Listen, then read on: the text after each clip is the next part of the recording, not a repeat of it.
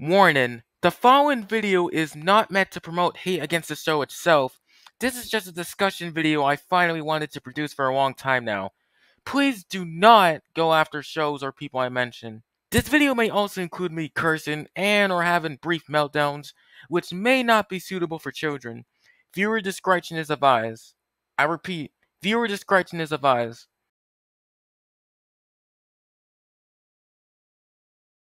Hello everyone in the universe, my name is Redzy, and let's just say that this video will probably be a long discussion about my allegations about a show that has been migrating me since 2022. And yes, as you read the title of this video, I'm finally establishing another Hanazuki related video, and it's been near a year since I hosted the YTP Club on it after enjoying the show pirely last year. But later in 2022, I ended up having serious migraine problems that were related to the show, which ended up lasting for pretty much 3 months to be exact. And in December, I did do a stream on expressing my issues with the show and its franchise, but I deleted that video, so. I ended up having to look back at the ladder again in February while doing my quest on finishing a season of a forging cartoon, and just a few days ago, after removing all my stress and frustration on the show, I can now finally make this discussion video. Now, just to be aware, as stated in the warning section, there will be other shows that may be mentioned. I just want to strikingly inform that do not go after these shows that I mentioned. It will cause serious damage to my reputation for me, and I'll end up having to quit YouTube for a few months, which I really don't want to do. Now, enough about all of that, and let's begin the discussion. So some of you viewers are questioning right now, what is Hanazuki Full of Treasures, and why are you experiencing problems with the show? According to TV Tropes, Hanazuki Full of Treasures is a 2017 web animation digital series created by Hasbro and Titmouse, in which the show revolves around a childlike being called a Moonflower, who uses her emotional-based powers to protect her home from being obliterated by a dark force known as the Big Bad. The franchise also consisted of a short film that played before the My Little Pony movie on October 6, 2017. The series itself was universally praised by viewers and managed to raise to 158 million views worldwide, but the likes to dislikes ratio was completely polarizing. Since most of the dislikes are obtained by haters in which they would either see the show as another bland girl show, such as Strawberry Shortcake, and assume that Titmouse was putting more time into the show like Mortal City would. Shockingly, the praised fanbase outweighs the hate base of the franchise in 2017, but in 2018, when Season 2 was informed it would be released in that following year, it didn't. In fact, Season 2 only made debut in some countries in the following year, most specifically Russia, parts of South America, and the United Kingdom. On March 23rd, 2019, Season 2 finally makes an American debut after almost a year, and on May 21st, 2019, Titmouse dropped out of the production of the series, leaving the series cancelled unpredictably.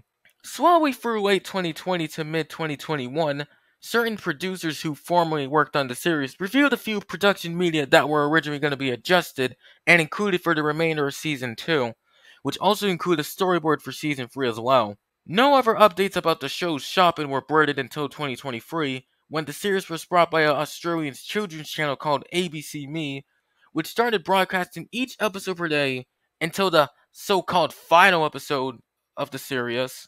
There isn't any information about what the show's productions are up to at this time, but let's just predict that the show might get a promotion in 2024 by another forging company. Well, except this, because this is actually a big W or whatever. Anyway, moving on to the next chapter. In 2005, Nico and Hanneke decided to launch their first franchise in Amsterdam, Netherlands. At that time, during the mid-2000s, the progress of the website would also consist of loadable flash files to experiment with. Back on October 2nd, 2021, after watching the first episode of the series, I decided to showcase some of the archive media that some users were not aware of back then. The website was slowly getting developed by time until 2010, in which Hasbro acquired the rights to the franchise while involving its two creators, Hanneke and Nico, in it. Over time, media would be traced publicly, including a planned game about dreams and overcoming nightmares. You can view most of the 2005 animations through the channel named Save Hanazuki Move It, which I'll leave a link at the bottom of the description. If some of you guys still have some knowledge in your 2021 year, I also established a channel called Hanazuki Full of Archives or something like that, which later got deleted by YouTube for unknown reasons, where I would post Hanazuki related high quality content. And by high quality, I meant getting real and creating enjoyable and hardworking content. Like, for example, the Hanazuki YTP I made last year, which is unlisted, but I also leave a link down in the description if you want to watch it right now. It's really good. Anyways, back to the topic. A preview of Hanazuki was also included in the 2013 United States home media release of Hasbro Studios' My Little Pony, which you can also see in the video displayed here.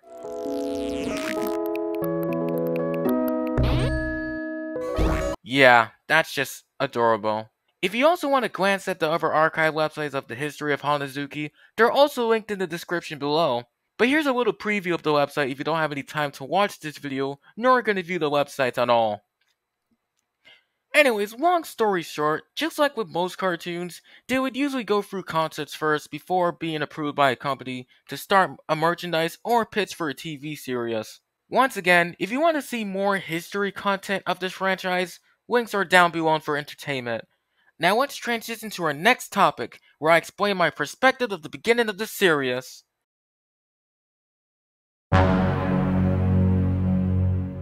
Back in September 2021, when I started high school, I started to post more tweets related to the show on Twitter, and I also stated that I would watch the show for the first time to see if it was actually worth it, and turns out, it predictably was. After getting back from doing my weekly sunrises with my girlfriend on that date, I got to consume my breakfast, take a shower, played some games, ate lunch, and by the time it was 11:50 Eastern Daylight Time, I was preparing before the big moment where I would watch something popular on Twitter, and here's my reaction to just watching the first episode. Let's go! As you can see, the start of the episode fortunately has unique writing, and the story is explained by a narrator, we all know her as the Moonflower sister, showing off the antagonist side called the Big Bad, in which vandalizes the vast majority of a moon, and suddenly. The episode also reviews Little Dreamer, and who also delivers treasure to Moonflowers. However, he was also known for causing Hana's birth to be present once landed on her moon. In summary short, Hana waits on the little cute colorful bunnies, gets a treasure from the ladder, doesn't know what it does, escalates to chaos caused by the ladder, and gets angry at them. This is what causes the treasure to be triggered and grow into a mood-based tree, erupting with feisty. Then Hana finds out what her true name is by some talking pyramid thingy, which I don't know the name of. Then, as stated at the beginning of summarizing, Kiyozuki was revealed, in which the duo is surrounded by mountains of treasures that were unplanted, and the episode just ceased. Now, let's just declare this episode was one of the best ways to begin a series. While most episodes of the first branch were just episodic ones at the start, but the later near the end did consist of plots revealing Sleepy Unicorn's nemesis and his polarizing side about Kiyozuki at the 9th episode. Luckily, the series was worth glancing more and would have been something I could have possibly watched when it came out, and so far I only got through the first 10 of the show, so to summarize those episodes, this shows that I enjoyed watching the show at first and also decided to try out their app to see if it makes its average pass, but the game's aspects and programming itself, yeah, we'll get to that later in the video. But now, let's get to the counterclaim of this video. Its negatives. As informed at the beginning of the video, this chapter may include me cursing and or having brief meltdowns. Remember, this is just my opinion about the franchise and its wrongdoings. Last chance, viewer discretion is advised for children who are watching this.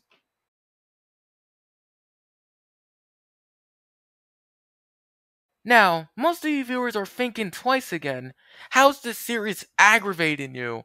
Now we are finally going to break it down to show off so far the negatives of this show and its problems. Let's talk about the aspects of their app. The first thing that sometimes concerns me about the franchise is due to the fact that this game was its said title of it look rushed, considering the fact that it was released at the start of April 2017 while the series was in progress.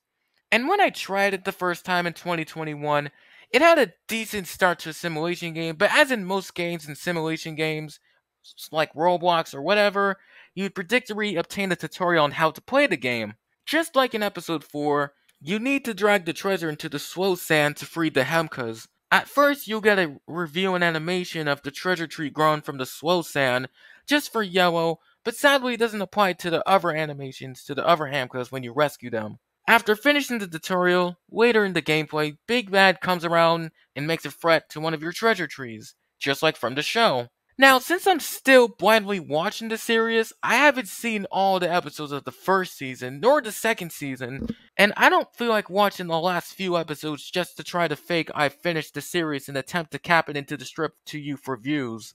Plus, I'd rather see no spoilers until I climb my lay there. So I'm just gonna assume that they made a rainbow beam to the story of the Big Bad or whatever. But in this game, you have to tap on the treasure tree to make the Big Bad vanish. Yeah, I thought this short minigame would have more aspects to make it more fun, but since this is a game targeted for 4+, I can see why they did this. Now, this is where things get more cringe. The other aspects of the game. The 3D aspects and modeling of the game are actually poor and rushed here, somehow. For example, the moon is severely nerfed, and the character designs including Hanazuki herself just looks like a Nintendo DS game beyond belief.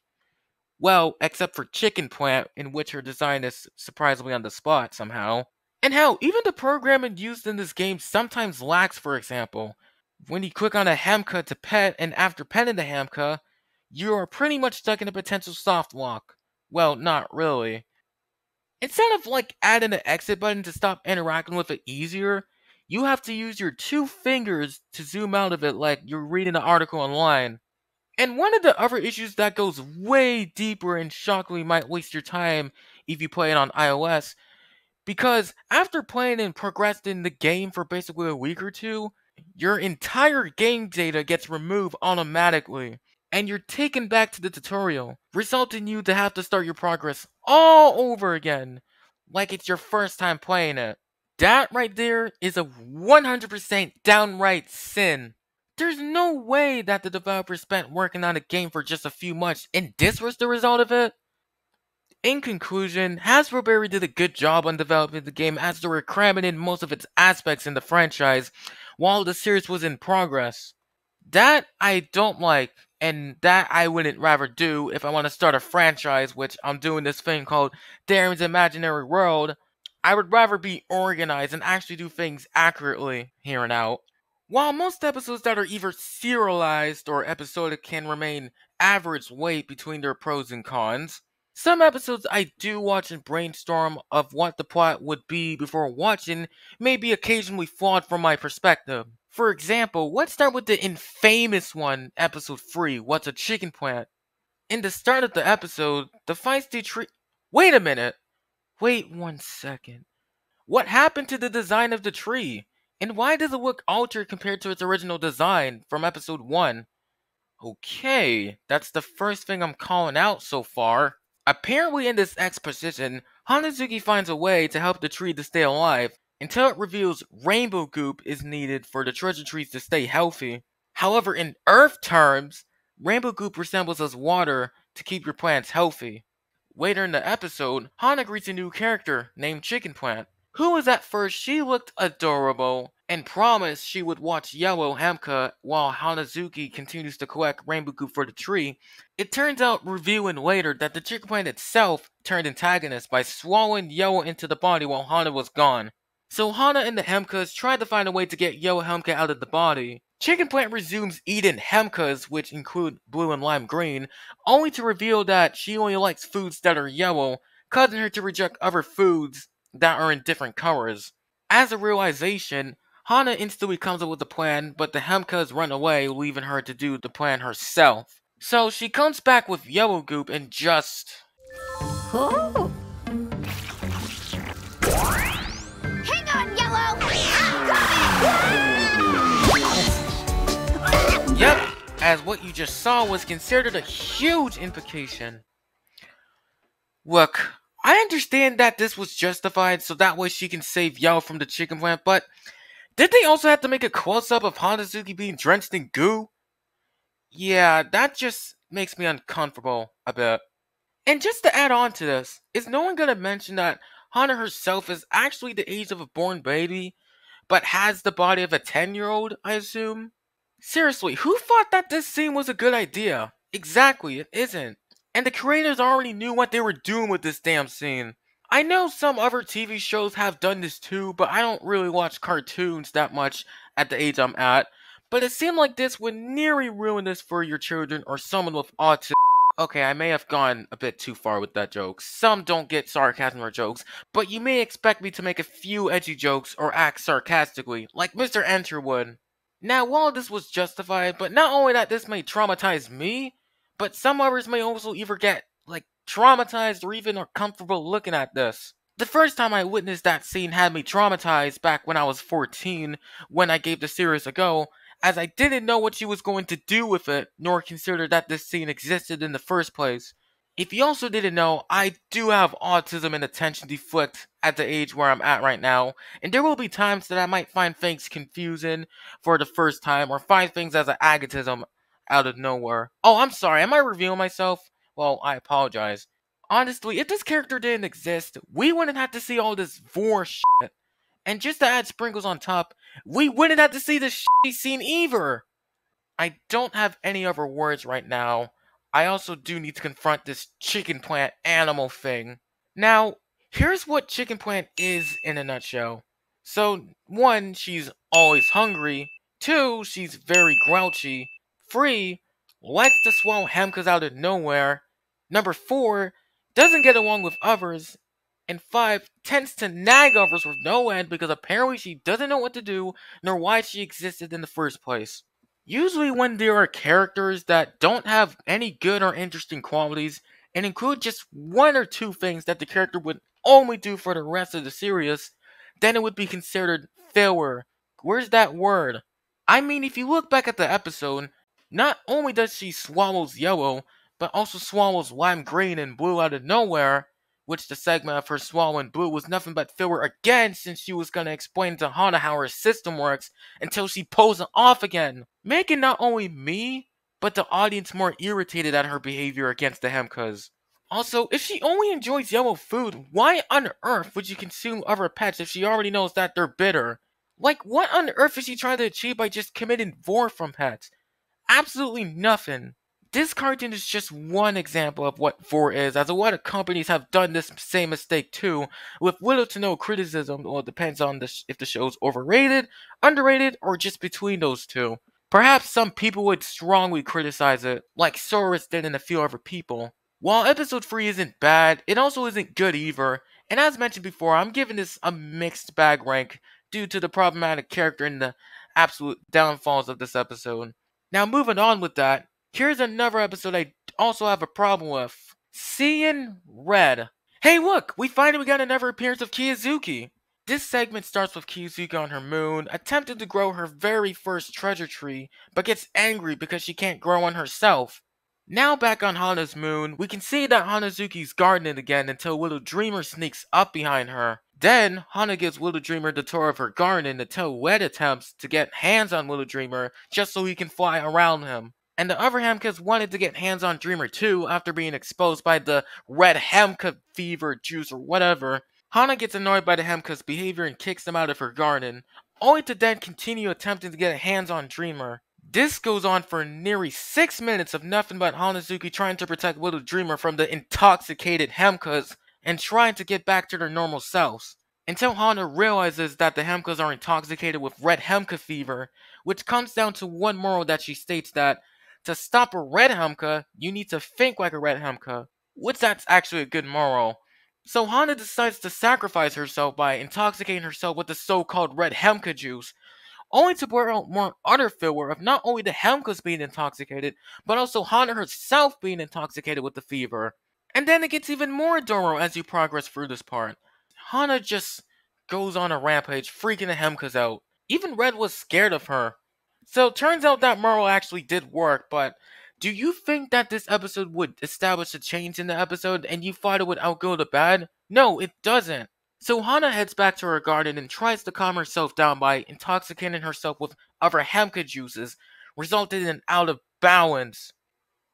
You know, me saying intoxicated a lot just reminds me of actual drugs, and in comparison of the Hemka juices from the episode. I believe that the side effects from the hemka juice have similar symptoms from the actual drugs if you intoxicate yourself in real life. And from what I saw in this episode, red hemkin fever just completely resembles actual cocaine, but in disguise as red hemka juice. Since cocaine has very similar effects from red hemka fever, as it would make you feel very hyper and wild, which that's actually true, according to my research, I believe that hemka juices in this episode are nothing but actual drugs being disguised as hemka juices due to their similar side effects from IRL. Seriously, drugs in a children's cartoon. I mean, who thought making a console like this was good in a disguising way to just sneak in queer side effects of similar drugs that have those effects too? Oh well, I can't look at this episode the same way as before, and even when I watched it the first time, after realizing that it's scattered with other filler and having drug implications, I mean sure, Hana finally calms herself down and we actually get another Kiyozuki segment at the end of the episode. I'm now gonna give this episode a 4 out of 10. Well, 4.5 out of 10 since the latter made another appearance, and the moral that Hanazuki stated, making this rank slightly lower than all of the first 10 episodes ranked earlier in this video. Now, before I transition to chapter 5, I want to also inform you that I've also half seen episodes after the 10th one just for a sneak watch. The episodes I half seen was episode 13 and 15. For starters, the near ending of episode 13 has this infamous scene where Hana seriously snaps against the brain, who's named Basil, but I'll just predict and believe that the moral here is there's always a time to feel angry about someone who's being seriously unfair to you, which I know this is seen in most cartoons and animes. Next up is episode 15, The Volcano of Fears, with a cancerous face for an edgy start, which is an uncanny and somewhat uncomfortable feeling. Anyways, to sum it up in a sentence, rather than just explaining it through, since some of y'all are probably getting amused at this chapter, is that Hanazuki only wanted a day off from the stress she had and was worrying about the danger that might happen to her friends next. I mean, while a facing and overcoming your fears episode was a clever and great idea, and the Volcano of Fears itself does make an amazing debut, the fact once you're in the volcano it visualizes your worst fears. But if you're gonna put the pin on the character who has a mixed to negative reception, which is somewhat false, then this could lead to extreme polarization as there's probably some haters watching that episode, or this video as of right now. They're probably gonna be putting in the comments, haha, screw Hanazuki or Hanazuki sucks or whatever the hell they can just think of. And still, look at the way they drew the nervous face. Frankly, I can think of a possible TV trope based off of this screen cap. Take that, critics.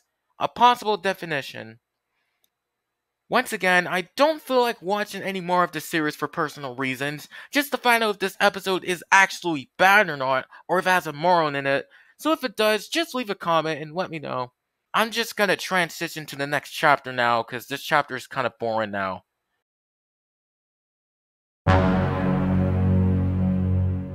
Well, this is where it all comes. The show that I honestly didn't originally want to watch, well, until now. Ever since I got into Hanazuki, when I surfed around Twitter, or even the Hanazuki Discord server, I would always see a mention of a cartoon I had no history of interacting nor watching in my childhood due to the country I'm living in as of right now. Most users would rather believe that Max and Ruby was a take. Oops, I meant Ruby Gloom was a taken inspirement from the last mentioned show from this video title. Now, I would genuinely ask that what does a goth show have something to do with a serialized show? And how is it similar? Now hold up, before we go deeper into the iceberg, well there's no iceberg, some of you guys are wondering, what's Ruby Gloom? Well, allow me to explain in a brief way possible. A Canadian/American animated TV series based off of the Mighty Fine apparel line of the same name created by illustrator Martin Shu back in 2006. Which is also the same cartoon that I'm also rambling about on my channel lately, but after a few months of just going on tangents about it out of nowhere, it made me snap out of it and made me think, crap, what was I doing there? Why did I keep mentioning about the show? So basically, this is another show that some of y'all may remember in your childhood, I'm aware, but most people, including me, probably don't know what this show is. I mean, for me, when I first heard about this cartoon when it was referenced with the other show last year in 2022, I did find it interesting, and I also managed to watch the series for the first time. And I'll frankly admit this, This actually somewhat performed and executed better than Hanazuki. While it may not be the case completely, I did find this more enjoyable for my age. And looking at the other show, I still don't get the concept on why most people think that this golf cartoon has to be in comparison with Hanazuki. However, my theory on the reason why Ruby's being referenced recently is probably the fact that both shows had a similar start of the franchise. Let me break this down. Separately, Hanazuki creators Nico Stumpo and Hanneke and Ruby creator Martin Shu started off their concept as a franchise. Both separate creators also had a toy line from merchandise to flash games to news articles, etc., until both separates licensed in a cartoon series later in the years. But both separates did have some flaws due to the treatment or aspects of the both franchises that I'm talking about. Like in Ruby's, there's this infamous offensive episode called Uber Gloom, which I'll explain in the next video essay, or even in Hanazuki app, as discussed earlier, and a bunch of other flaws in comparison that I'd rather not explain about as of right now. Martin unfortunately had more bad luck with his franchise considering that he wasn't able to work on the TV series, as Nirvana, the company that worked on the cartoon, can only employ Canadian actors and employees for the production, meaning that Martin was left out of the team and couldn't be able to work on it. Which is pretty sad, as the TV series was done in another country than just the United States. Also, for a shocked fact, Martin Shu actually wanted Ruby Gloom to be distributed on American TV characters, but most of the executive producers of the channel rejected it as they considered it was, too dark and scary for an American audience. And hell, even Cubo itself rejected the series. Well, not Cubo. I don't know if they had an interest in distributing it, considering that they ceased operations in 2021 due to them being acquired by EW Scripts. And in 2018, Martin Shu officially loses the full rights to Ruby Gloom since the company Mighty Fine, which held the copyright for the franchise, was acquired by another company called Mad Engine, which I don't know who they are. And even Martin himself declared that he wanted to reboot the series, but for him, he already moved on from the franchise. And for Hanazuki, it was originally going to be a web series until 2018, when they privated all the episodes under official YouTube channel, remaining with official promos and clips of it. The series did air on Discovery Family in the United States in December 2018, and Season 2 in March 2019. And as mentioned before, while Season 2 was in production, Titmouse left during production since they had to make room for other shows they were established on. Long story short, it had a flawed treatment the same way as Ruby Gloom did, but slightly different because, yeah, you know why. Long story short, it had a flawed treatment the same way as Ruby Gloom did. However, there still is a reason why I started watching this later in 2022, and even I started liking it more in 2023. Suddenly, for me with severe autism, I pretty much overdid it later on. But still, if you want to compare Ruby Gloom to something that actually may look very similar, then compare it to this. Yep, the one and only underrated Brazilian cartoon starter called I don't know how to pronounce it, so I'll just translate it to Yellow Woodpecker Ranch. That I'll also explain in a newer video essay as well. Anyways, I don't feel like getting too off topic. I'd rather focus on what needs to be discussed as of right now. So in conclusion, the comparison of Hanazuki and Ruby Gloom isn't too similar to Hanazuki, as for Ruby it's goth, and for Hanazuki it's sci-fi, but I'll conclude it had similar kickstarts. And now, time to transition to our last chapter. Now, how should I conclude this? After discussing and looking back all the aspects, the pros, cons, and even the similarities with this franchise, I can conclude that while the series isn't bad and unwatchable, it also isn't good either due to the treatment it had with it and with its flaws from the app to the web series. But I do still see concerns and problems about how it's treated and the way the fanbase is treating it. Like, this one last thing I'll mention is that there's this bootleg movie called Hanazuki Out of This World, which features a 40-minute cringely made animation, which could have worked if they used actual animation rather than just Vion, which is an overrated and cringe animation software because, yeah, you know why. And there are others that you might see out of nowhere, but that's out of the topic.